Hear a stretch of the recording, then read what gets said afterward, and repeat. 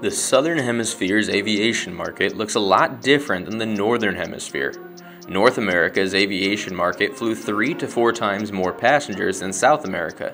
European markets served almost 5 times as many passengers as Africa, and Asia had triple the amount of Oceania. Typically, this would make the Southern Hemisphere markets much smaller. However, Latin America has come up with a solution to this.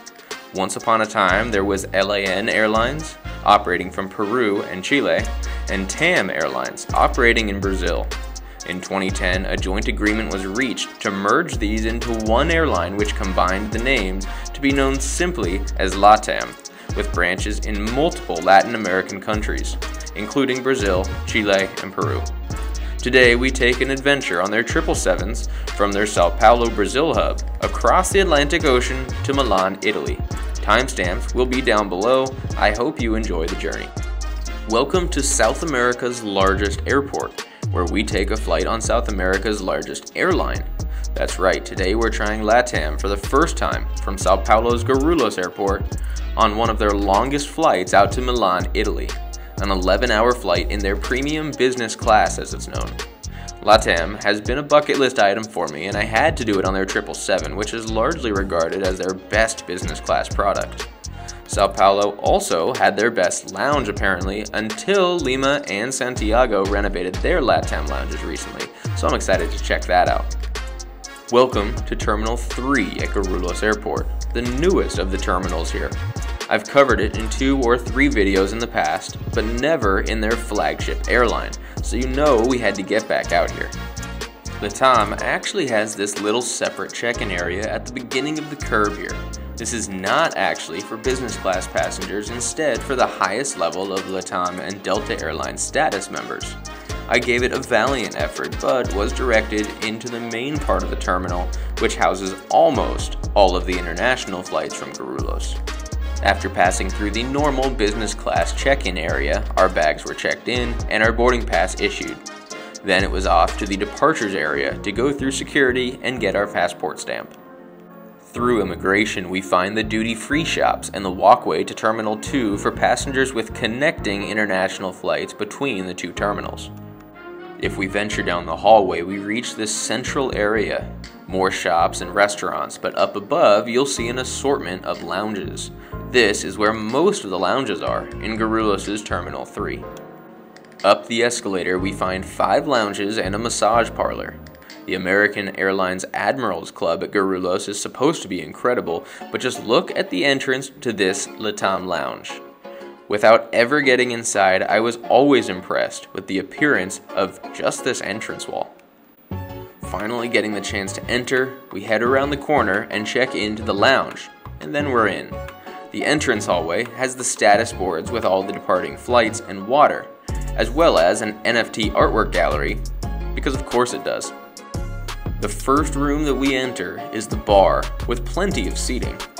That is actually a continuing theme that we see here. This lounge was absolutely packed at this time of day, but the sheer amount of seats made it feel alright. It's also impressive how much a little wall partition can do towards the appearance of privacy. Throughout the entire lounge, you have an admittedly blocked but still sweeping view of the ramp and runways. It was like watching Jaws with all the tails sticking up above the terminal roof. I did like this little theater setup here in the back of the lounge. A big screen with seats. Not that you could pick what was on there, but I would imagine it's a great place to watch a good football game. A bit further down that back wall, we find a workspace with printer and a large work table. And then in the very back corner, a little more seating, because why not? They do have a sleeping area for passengers with long layovers, but we can put that on the list of places that I won't take my camera. And then, in the middle of the lounge, surrounded by the privacy slats, was the large dining area. There was an extensive buffet, full of antipasti items and appetizers, breads, hot items, fresh items, and of course, a lot of desserts. On top of all of that was the drinks that they had available and a full ice cream freezer. I grabbed some food and a seat by the edge of the lounge. These were the first seats to be taken, so I was lucky to find one open. The only problem, I mentioned that seats were never an issue in this lounge. The same cannot be said for tables. As you'll see that I look like a fool here with my food on a chair across from me, but hey, a man's still gotta eat, right? Before leaving the lounge, as is this channel's protocol, we gotta stop by the showers. The keys are at the front desk, and they request you keep it under 30 minutes, although there didn't appear to be a backlog at this time of day at least. The room was a great size with all the amenities one could really need to completely freshen up for their flight. The only thing that was weirdly uncomfortable for some reason was the faucet on the side of the sink. By the time I left the shower, boarding was soon, so I wanted to go head off to the gates. As mentioned, most international airlines operate from Terminal 3, and as South America's biggest aviation hub, there's no shortage of fun aircraft here. We see all kinds of things, like the ITA Airways A350, the British Airways A350, we had TAP Portugal's Star Alliance A330neo, and of course a ton of LATAM aircraft.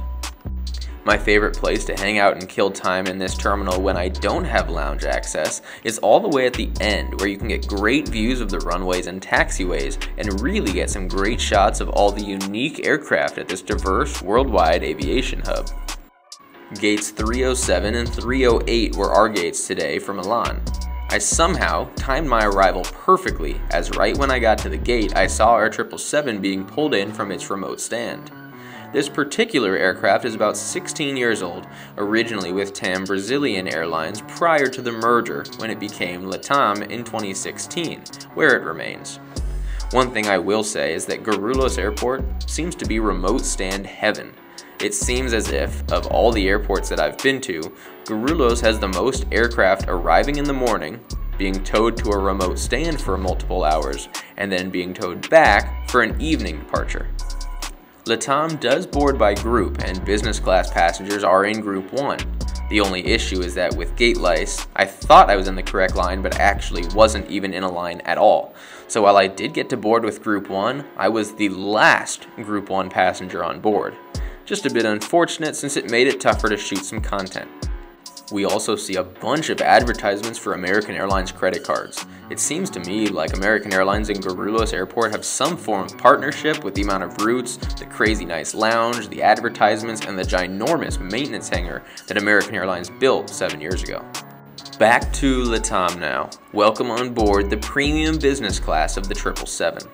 Since I was the last person on board in this cabin, it was really tough to get shots, so here are some of the shots that I got after arrival to Milan. You can see the beautiful 1-2-1 cabin setup using the white, gray, and red in a way that I think makes a beautiful cabin. I would say that the even numbered rows are best, as the counter provides a bit of extra privacy along the aisle. In addition, there's a larger forward cabin, and then aft of the boarding door is a smaller cabin of business class seats. I typically prefer the front cabin since it's much more private on boarding, but all of those seats were booked, so we head to the back to row 10, the last row of business class cabin where we find our seat today, 10A. While everyone climbs on board, let's talk about the seat a bit. First off, the headrest is a red leathery material and can be adjusted by raising, tilting, and curling the edges for maximum comfort. The seat itself is actually pretty wide, and I found the cushion to be extremely soft. Against the window is a fixed armrest.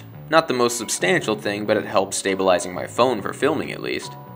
There's 2 windows at this seat, and with the counter on the aisle side, it means we have easy access and visibility through these windows. In front of us is a fairly large TV and literature pocket. The TV is touchscreen in addition to the seatback remote. We'll look at the entertainment options once we get in flight. Next to that is a little coat hook, and next to that is the literature pocket, where we find the safety card and the menu for this flight. Below that is actually another pocket where I kept my laptop for takeoff and landing. Under the TV is the footrest. It's a fairly wide footrest comparatively to other similar looking seat styles, and I gotta appreciate the incline as it provides an excellent place to rest your feet when you aren't in bed mode. And the lack of underfootwall storage isn't the end of the world since there's enough in-seat storage, and then the backpack can go up in the overhead bin. On the aisle side is a large counter, and I have to say that the black marble look is potentially one of the best looking counters of any aircraft I've flown in my travels. It's plenty large enough to get work done, or whatever else you need while using the main tray table for eating. Speaking of which, the tray table comes out with the push of a button, and then you have this surface that isn't the largest, but plenty big enough for eating and working. On the side of the counter is some shortcuts for seat adjustments and privacy settings, in addition to the main adjustments up above. Behind that is a flap that holds the remote for the TV. The remote comes out with the push of a button and is super handy if you're relaxed or sleeping and can't reach the TV. And then in the corner of the counter is the main storage of the seat. For starters, on the front of the storage is the universal and USB charging ports. Around the corner from that is the main seat controls with presets and individual seat adjustments. There's also the headset jack in a good place so you don't have the wire all tangled up around you. There's a railing of sorts to hold in whatever items you're keeping in this area, including some of the items that they stocked for us, plus chargers and stuff that you want in your seat. To make it all even better, there's an enclosed box for storage and was actually big enough for all my chargers and some amenities.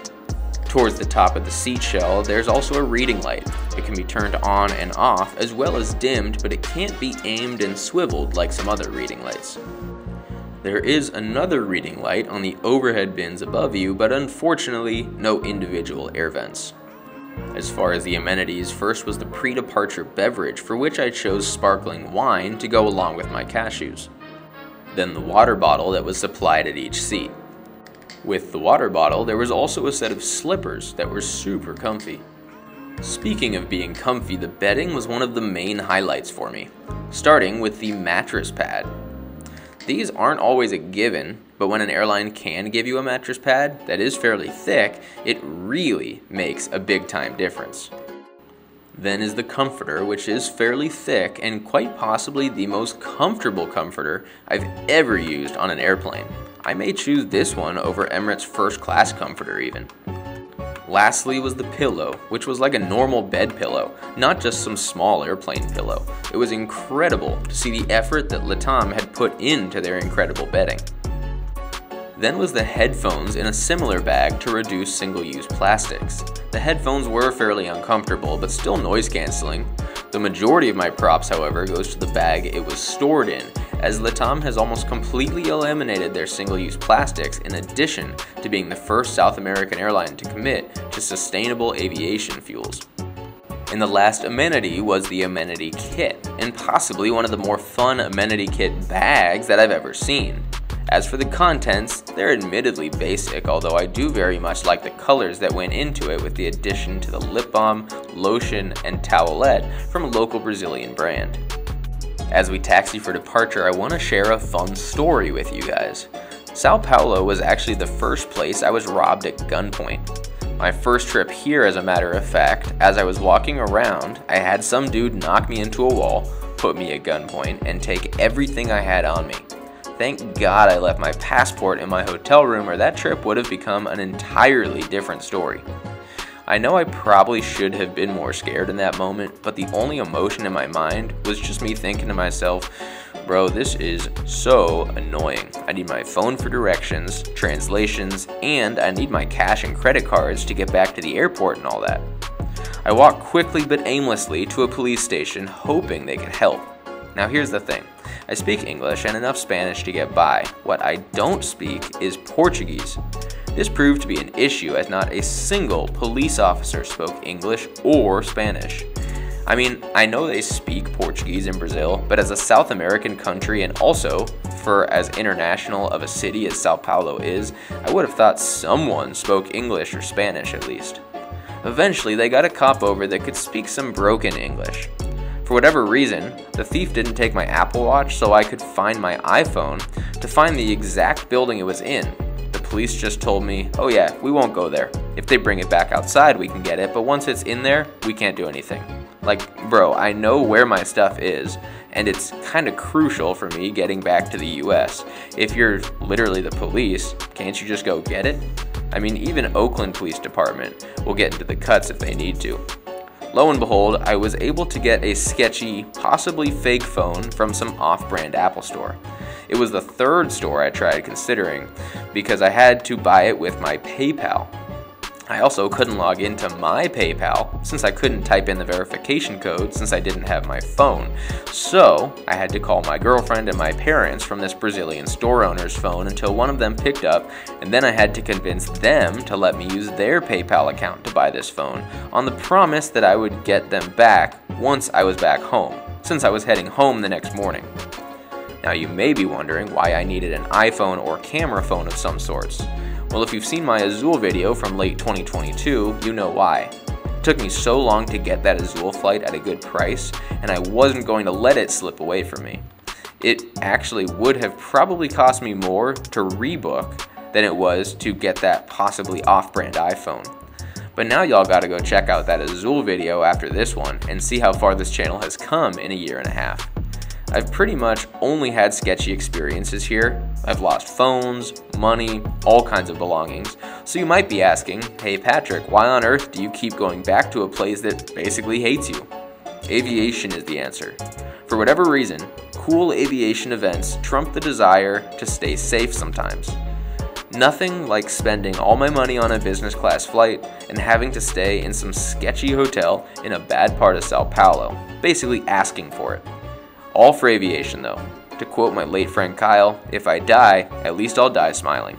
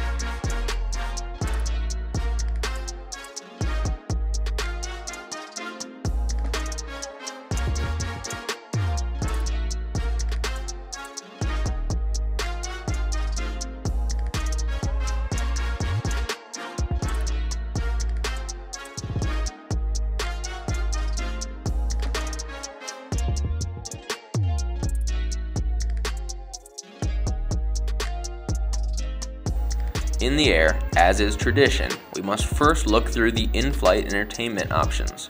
First off, on the menu, we have a few categories for movies, TV shows, music, games, reading, and flight information. For the movies, you can see the sheer amount of genres offered. Each genre had actually a pretty good amount of selections. I found there to be a ton of great American options, which is great considering they're still growing their American presence.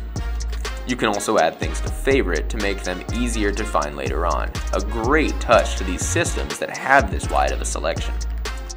TV options also have a million genres, just like movies. Once again, a great selection of shows, especially some American favorites. The music selection was fun, and I did actually enjoy some of the options as they have mostly American and Latin music. Under each genre, there are full albums of songs that can be favorited, just like the movies and shows. They had a good selection of games, typical games, but still a good amount of choices. The reading section was one of the most intriguing. Although I didn't use it on this flight, it takes you to the LATAM Play section, with material on their destinations and airline information. The last menu option is the My Flight page with all kinds of flight info, but most important was just the map. Speaking of which, they do have a map that can be moved, adjusted, and all in order to get all different sorts of views of your flight and aircraft info. Unfortunately, it appears that the flights at this time do not have Wi-Fi on board. Before the meal, quickly looking through the menu, which houses both the food and drink options for this flight, starting with a welcome note.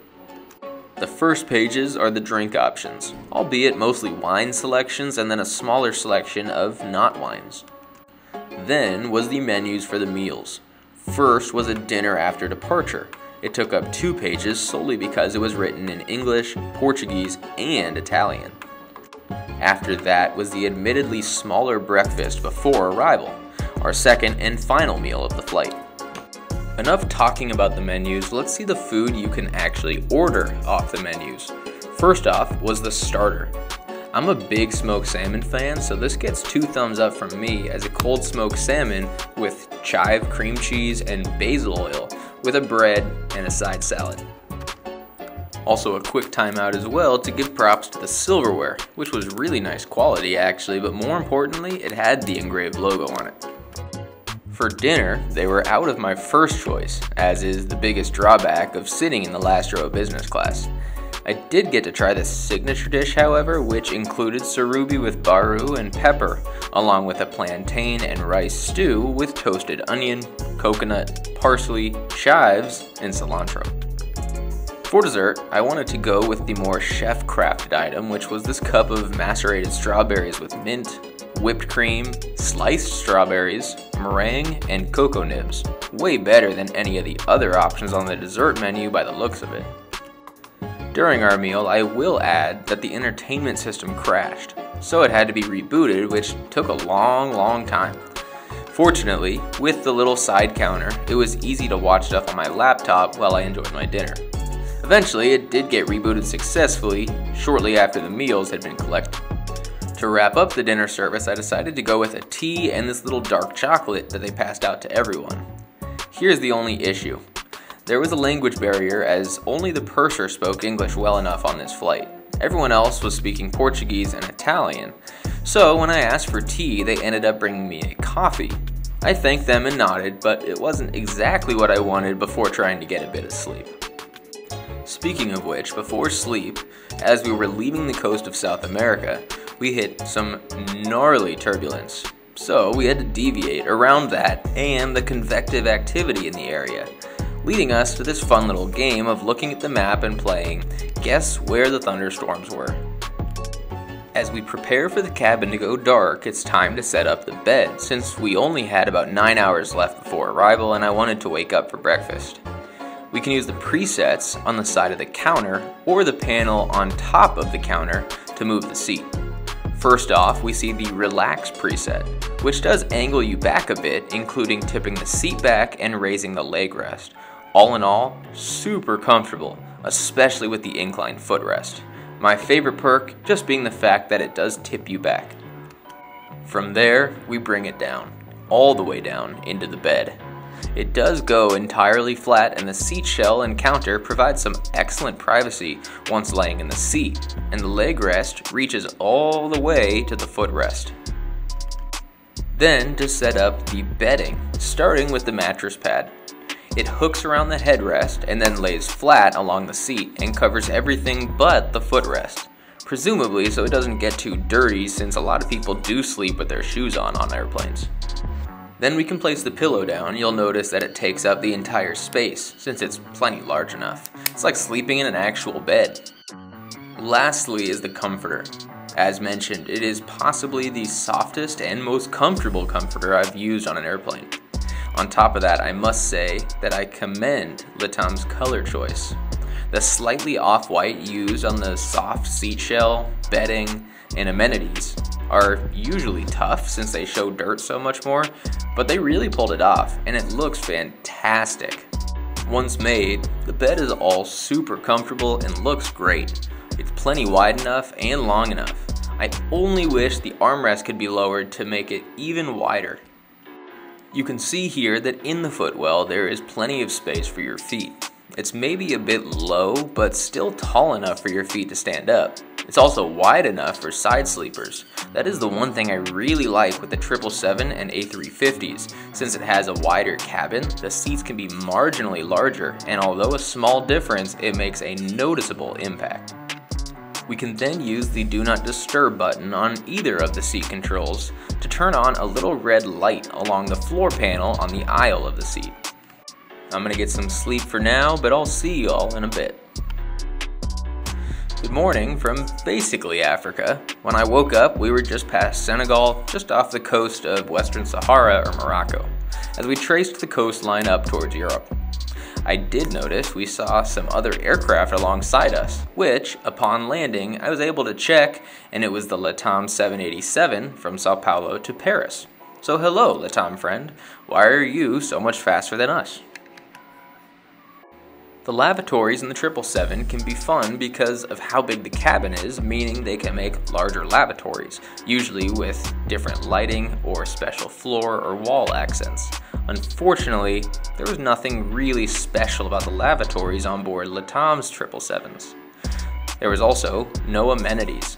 We did have the amenity kits though, so I won't hold it against them too much. As we approached Europe, the views were fun as we passed right through the Strait of Gibraltar, and then the sun began to rise as we made our way across the Iberian Peninsula and the North Mediterranean. So I'm going to shut up for a moment and let the views speak for themselves.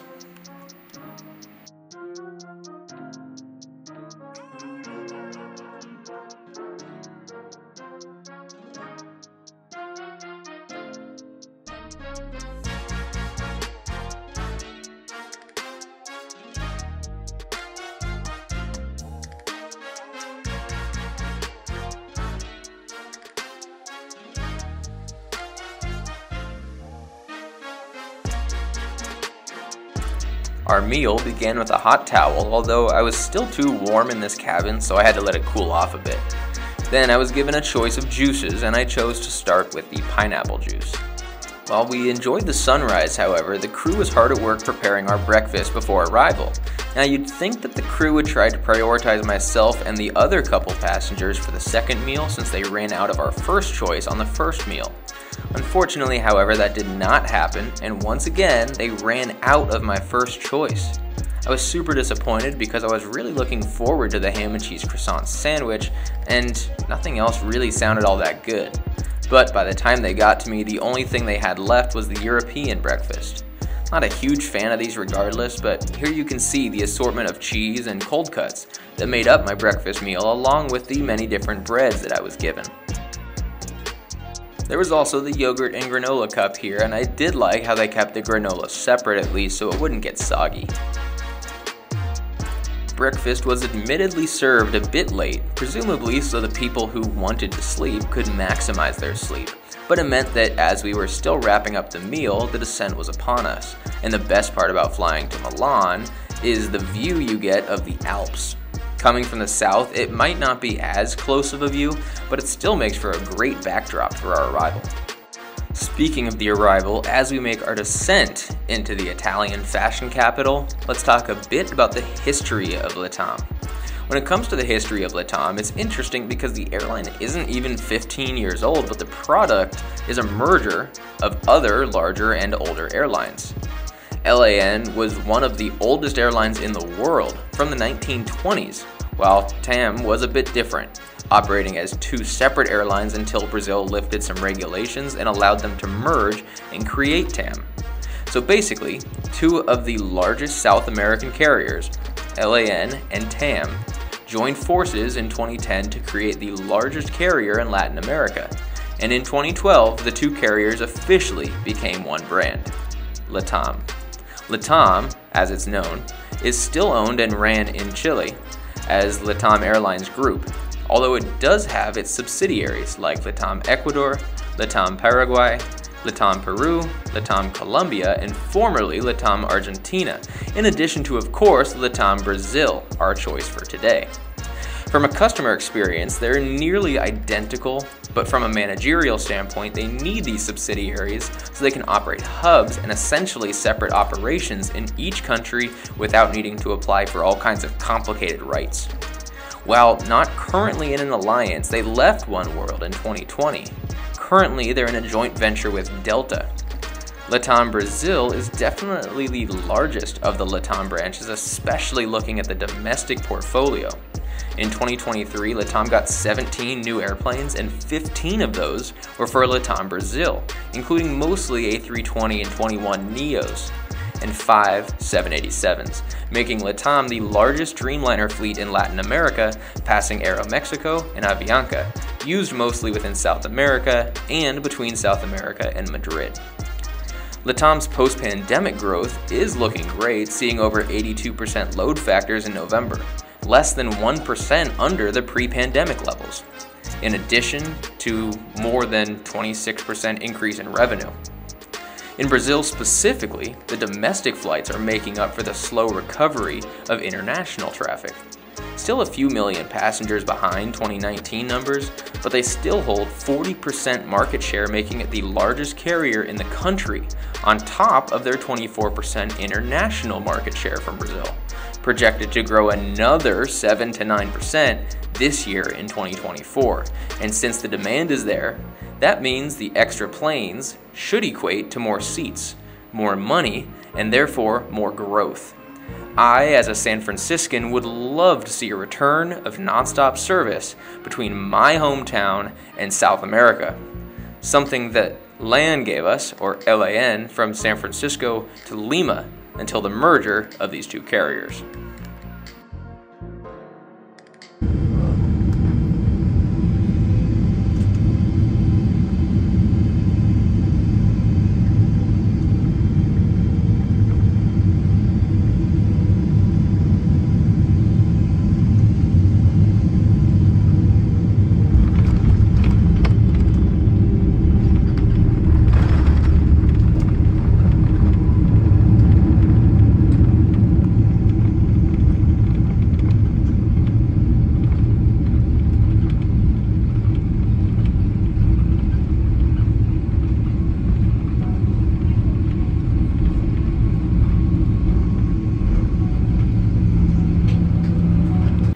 Final thoughts? I loved it. Without a doubt, I would choose to fly with LATAM again. Let's recap how we got to that conclusion, however. First off, LATAM has a few different hubs, although each one sees a majority of one aircraft, so the 777 is almost entirely out of Sao Paulo. That being said, LATAM's services seem to be great at Santiago and Lima as well, and we do have plans this year to fly from Santiago to Melbourne, Australia on one of their Trans-Pacific routes, so be sure to check that out. As far as Sao Paulo, even though I have a love-hate relationship with the city, I do like the airport. I think they made it fairly efficient to get to the gate, and if you do have lounge access, there's some great spaces. The Banco Safra lounge caters to most airlines. Go check out my Swiss business class video from 2023 if you want to see that lounge. I've also heard incredible things about the American Airlines Admirals Club in Sao Paulo, which makes sense considering the long-standing partnership between American Airlines and Guarulhos Airport, stemming from US Airways before American Airlines even merged with them back in the 2010s. The LATAM Lounge, however, is officially my favorite South American lounge. Being more recently renovated than most South American lounges, I always wanted to step inside after seeing the absolutely stunning entrance when walking past it every time. I'd say it lived up to the expectations. We were there during the busiest time of the day, with all the transatlantic services leaving within a few hours, and even still, there was space to relax. I even got a seat along the window. The food was great, the showers were nice, and the assortment of rooms was excellent. Moving on to the airplane, I specifically wanted to fly LATAM's 777s since it has their newest business class cabin, and let me say that it was 100% worth it. I was like the last business class on board, so I couldn't get the best shots of the cabin, but from the moment I got on board, it was a stunningly beautiful cabin. Great colors, great accents. I definitely suggest the even-numbered seats as the counter offers extra privacy, but the odd-numbered seats still looked comfortable. I always had plenty of space, never felt cramped, and had enough storage for everything I needed to have handy. The bedding was fantastic with a thick mattress pad, soft, comfortable, and large pillow.